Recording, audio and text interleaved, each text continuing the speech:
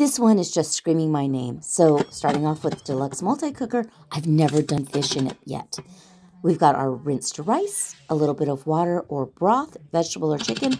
I got better than bouillon to make it chicken broth. Tiny bit of sugar and then rice vinegar.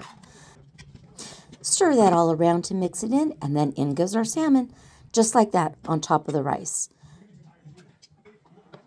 Time to close it up, lock it, and here we go with the setting.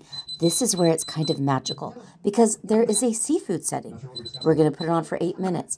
Of course, it takes a little bit longer to get up to pressure, and then it's cooking on its own.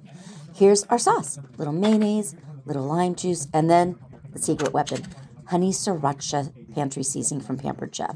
Just stir it up till it's all mixed in. There you go. There's our toppings, cucumber, red onion, carrots, and avocado. But you know, you could put other stuff on there like diced pineapple or mango. How about cilantro or sesame seeds? First comes out the fish.